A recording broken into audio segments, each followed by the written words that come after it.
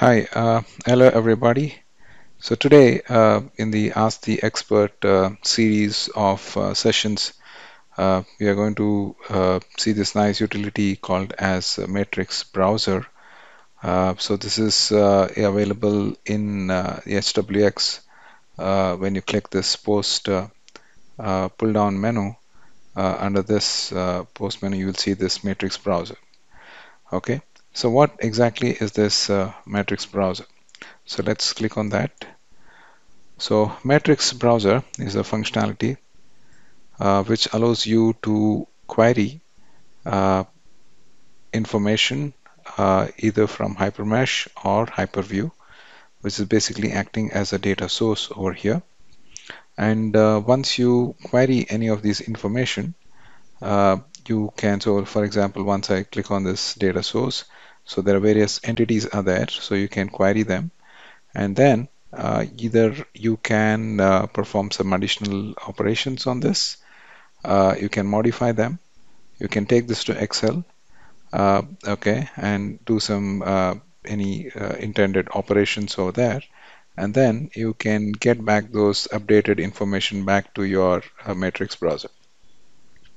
So Matrix browser has basically is organized into two main sections.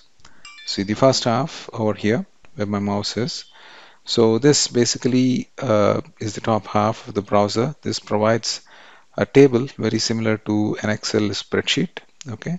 And the bottom half of the browser shows and allows you to browse the HyperMesh or the HyperView and its data entity, okay, and data entity names and their data names. So the HyperMesh database entities will be in green. Okay, so for example, if I just query and so the entities will be in green. And similarly, if I try to query any entities from HyperView, so that will be yellow in color.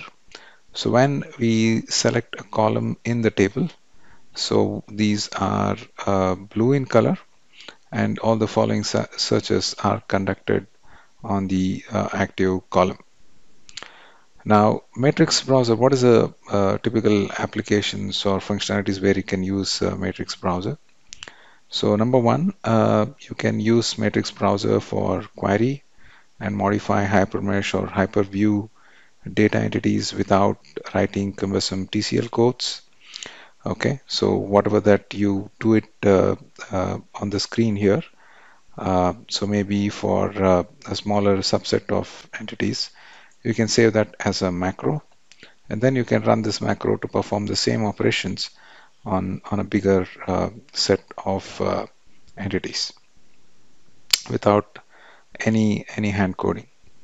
So then you can use Matrix browser to export HyperMesh and HyperView data to an Excel file for further post-processing and report generation. You can establish a link between HyperMesh and HyperView in order to access the model data such as it could be material, property, beam sections, and result data in a single environment. The browser supports the selection of multiple load cases from the HyperView databases. And then you can also create some new procedures. Okay, so you can create some new procedures to enable automation with minimum TCL coding and also capture the automation process as TCL scripts or Compose or other programming languages. So now let us see a very simple application as to how to use Matrix browser. I've opened the Matrix browser here, so I want to query what are the components this particular model has. So I can just select data source as HM. So what as the entity that I want to query, say I want to say components, so select that and I click on query here. I get this tab, so I just drag and select all the components. So 53 components are selected. I will click on this check mark, so you can see that all the 53 components are selected.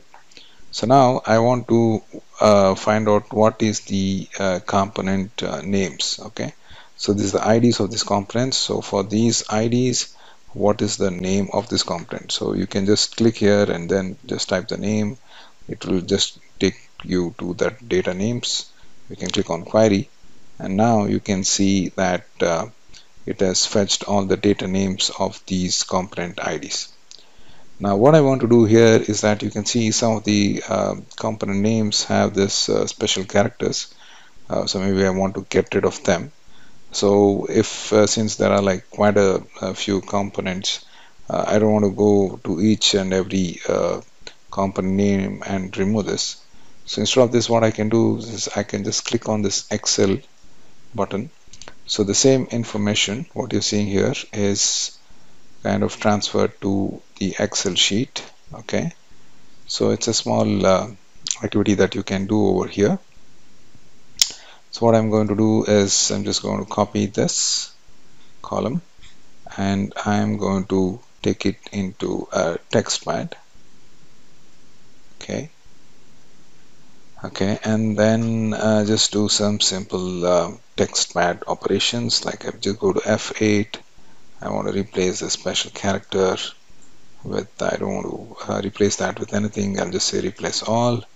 Okay, so now it has replaced everything. I'll just copy, use the block selector, copy everything over here, and then I'll just put it back into my Excel sheet. Okay, so you can see that the special characters have been removed, and now I just get back to my HyperMesh and then click on matrix.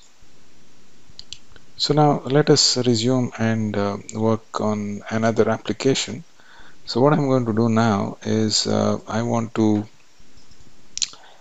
import a session file having both HyperMesh and HyperView file. So let me just open this session file here. Okay, I'm going to open this session file. So this is going to load two windows, HyperMesh on the left hand side and HyperView on the right hand side.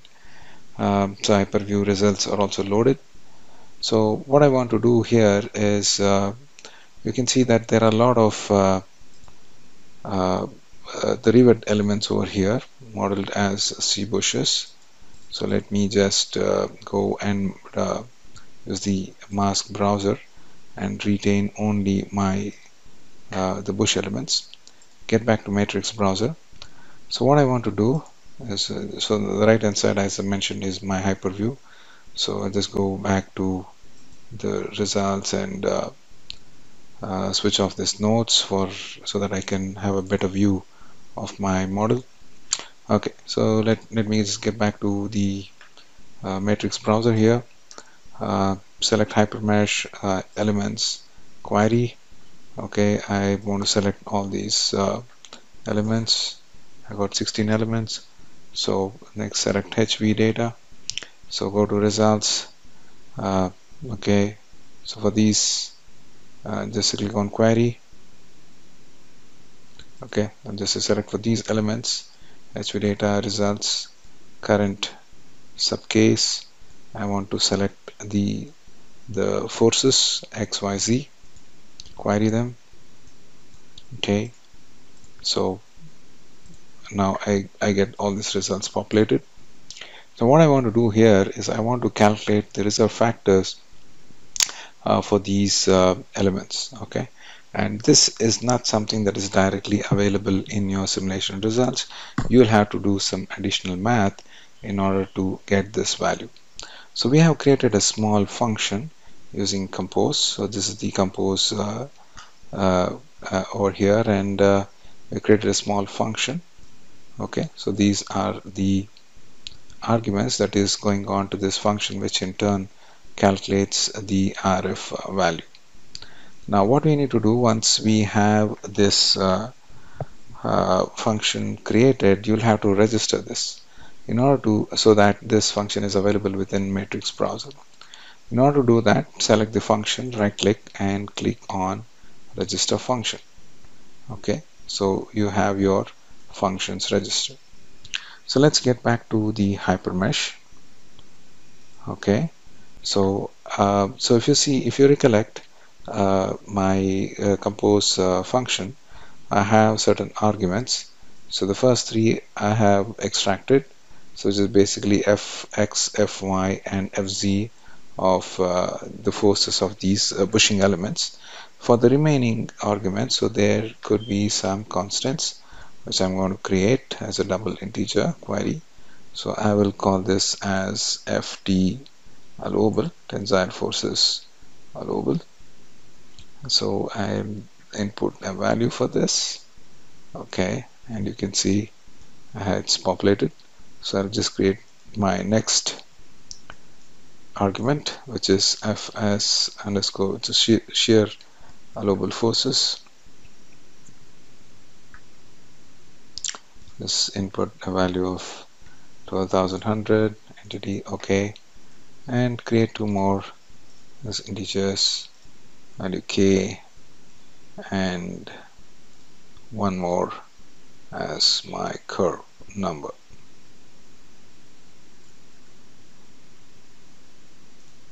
Okay, so once this is done, so now it's time to call this function. Click on functions query. So since we have registered the functions, you can see the register functions is available, and also all the other default functions are also available here.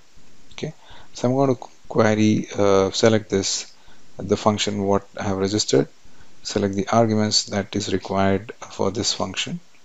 I'll put it on the right hand side, select all the columns.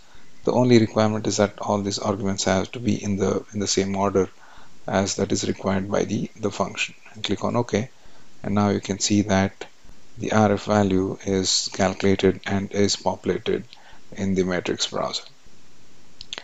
So once you do this, so assume that you have thousands of rivets for which you need to do this.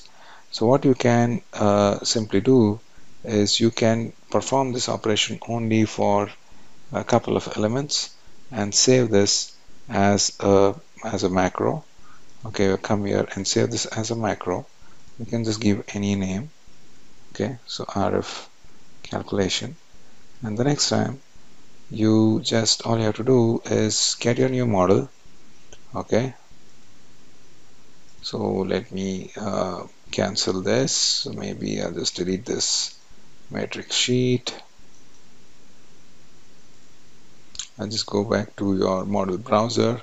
So the matrix is available as a table entity here. So I can just select this and delete this. Get back to my matrix browser, and I want to run this macro. Okay, so just select RF calculation. Okay, so whatever the operations that you did is all available here. So all you want to do is just select your elements. Okay, and then just select the load cases. So there are multiple load cases. You can select all the load cases at one shot, and in which case different pages are written for each load case, and that's it. So you can see the matrix browser, it gets populated with the calculated results automatically.